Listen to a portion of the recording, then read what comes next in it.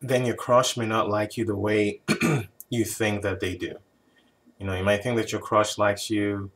You guys maybe text all the time, talk all the time, laugh all the time, but he has a girlfriend, right?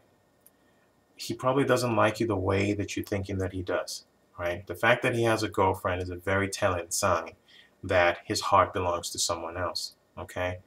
Because if he did like you, okay, by now he probably would have made a move, all right? More than likely he wouldn't have a girlfriend. But let's just say he does like you, you know? Hell, maybe he even told you that he likes you. Told you point blank, hey, I like you. Then what's he doing with his girlfriend? When a guy's in a situation like this and does something like this, he's essentially saying that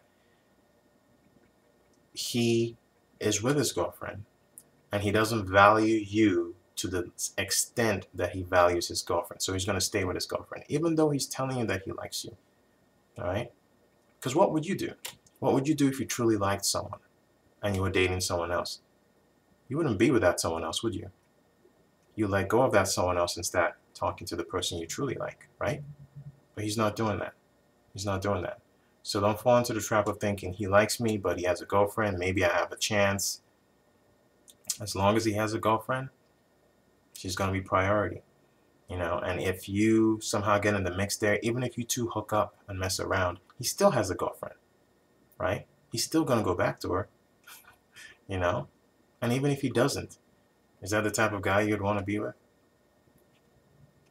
If he could mess around with you and he already has a girlfriend, what makes you think that he's not going to mess around with someone else while he's dating you? All right?